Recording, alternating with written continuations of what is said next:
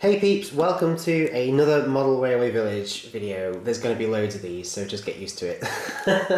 I've got to catch up, so we're doing at least 3 a week, at least.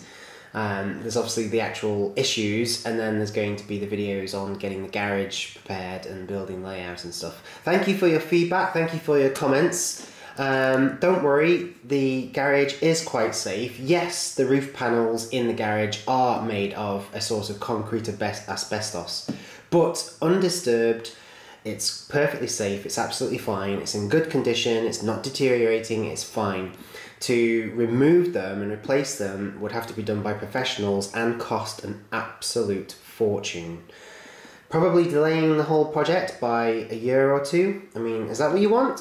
I don't want lung cancer either, but trust me, it's perfectly safe. I've already had it checked out, it's absolutely fine, so stop worrying, okay? I also have to apologise in this particular video because you might be able to hear a horny pigeon. I'm seriously going to have to buy a gun. Not to shoot it, although I'd like to, but to, like one of the starting pistols, just to scare pigeons from around the conservatory. Yeah, I could just hear him then. There's nothing I can do about it, I'm afraid. I've got to get this filmed, got to get loads of other videos done as well, but I cannot get rid of that pigeon, and it's just sat on a roof somewhere going cuckoo, cuckoo, cuckoo. Just, you know, it's really annoying, but I'll just have to crack on, okay, and do the best I can, so apologies for that in advance. So, do you hear that? Oh gosh, right, okay. Number 14. Now this is really cool because it comes with this really cute little wagon, and I really like that. I think that's dead good. Also, I've not forgotten that you all voted for me going and buying a locomotive. Do you remember about 7 issues ago or something when there was like a feature on buying a steam locomotive, and it was just ridiculously priced, wasn't it? I mean, it was only like a Bachmann Ginty, and they wanted 160 quid or something. Absolutely ridiculous. So I'm going to do like a vlog video, a vlog rather, where we're going to go out and we're going to buy a steam locomotive for this layout, and you're going to see me do the whole process, and it's just going to be like a quirky one-off thing, so I hope you like it. Right, okay, just a few seconds later, we're in the bag, we've got the wagon, we've got the track, and the pigeon outside is still horny. So, another ever so gently curved piece of track. What is it with this layout? Honestly, almost every single issue comes with one of these. Is it just the world's largest circle of track or something? Because I can't even remember the last time we got a straight or a set of points or anything other than a gently curving piece of track. I don't know. At least we do get a really nice wagon, and I am going to rip this open and have a look at it right now. Oh, that's genuinely quite nice. What's the manufacturer? Oh, no manufacturer. Just made in China. Oh, I don't know, but the wheels... Oh, hang on. Are they metal? Or are they plastic? I think they're metal. It's a very cheap metal. Oh yeah, I mean, it's very cheap, but it is metal. It's not too bad though. That's a pretty alright wagon, and I quite like these couplings. I'll tell you for why. Because these couplings are fantastic at connecting like a really slim NEM coupling to one of the big fat Hornby couplings. I can't call them Hornby couplings. It's not just Hornby that use them, but you know the ones I mean. I don't actually have any close... Oh yes I do. Here's a little Ginty, talking of Ginties. That's the kind of coupling I mean. So yeah, basically it acts as a sort of nice bridge from coupling to coupling. And I use wagons with this kind of coupling a lot whenever I'm doing big rolling stock videos, when I'm doing big freight videos, because they're fantastic at connecting a really slim one to a really fat one. Do it without one of these wagons and there's a tendency that the couplings can force each other off the track, and or you get loads of problems. But a little wagon like this is fantastic, and it's really quite nice quality. It's not bad. You could weather that up and put a load in it, and you know, like ballast, coal, whatever you wanted. It's just really quite nice. It's obviously completely fictional because it's based on the the whole village, Little Benton. But it's alright, it really isn't that bad. So, what's in this particular issue then? Number 14, the Big Four. Oh yes, the Big Four railway companies of the 1930s. A model exhibition in Kent. Okay, never been to Kent. I must go. So, we'll dispense with that one this time. Oh gosh, yeah, I do want to show you my fancy little tool. Do you remember my little gadget that I showed you in the previous video? I'll just put this out of the way. Here we go.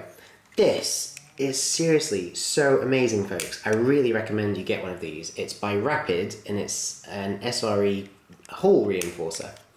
And it's so cool, because I've been putting all of these into the binder, but the constant looking through them really does take its toll on these tiny little thin bits of paper there. And I know from previous experience in sixth form and university that it doesn't take much for that to actually tear through, and then everything falls out. Da-da, da-da-da. Here comes this to the rescue. You honestly just put that little bit there, that little raised stud, through the hole. There we go. So it's like that, so it's clamped it, and then you just go, and look, it's put a reinforcer on. It is so cool, and you can get these. It's just a massive stack of stickers basically, and you can buy refills, and the price is really reasonable. It's not going to cost the earth. Look at that! Honestly, this has saved me so much time. It's cool because before I was like doing it with like a ream of the stuff from W.H. Smith, just not as good. This is fantastic. Oh, I love it. Anyway, sorry. Yes, I digress. I'm not on commission. I should be, but I'm not. Right, adding pavement textures. The printed pavements supplied in issues 12, 14 and 15 are designed to fit around the card panel that you have cut out. In this issue we explain how to apply the pavement. Okay, so you basically, I'm just going to save this until we actually start putting the baseboard together, okay? Because I think that's what you'd probably prefer. But I do have criticism for these. I don't think they're very realistic. What do you think? I think they're going to need weathering. I think I'm going to have to do something to them to make them look a bit more realistic. Just look at that. I mean, what pavement do you walk down that looks that pristine and that neat? Where the buttered out cigarettes and the bits of chewing gum and the sick stain from a night out, a hen night out or something? It's just not realistic. So I shall definitely tend to that. But the content is there. The instructions do look quite thorough. They are covering everything you need to know, and I do like that. Obviously, we'd expect it, but you never know with things like this, so that's quite good. What else? Some sort of exhibition layout in Kent. No visit to the famous Romneyheim and... Oh gosh, yes, the Romneyheim Hythe and Dymchurch is complete without a trip to the model railway exhibition situated above the Haywood Buffet at New Romney Station.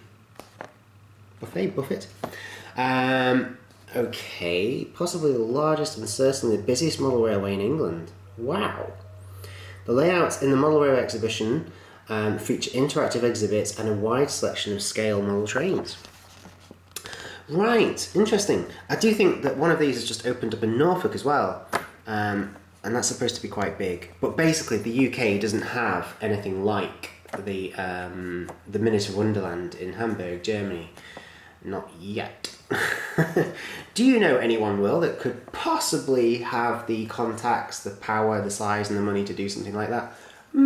Maybe, one day. But yeah, this one apparently is quite close. This gets about as close as we can to that.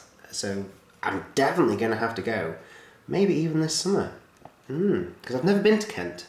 Never been to Margate, never even been on a javelin, people. Never been on a class 395 javelin. The HS1, high speed one. So I think a trip is in order. Definitely. If you have been to this, please do leave a comment below and tell me what you think. Oh, what's this? The Big Four. Oh, fantastic.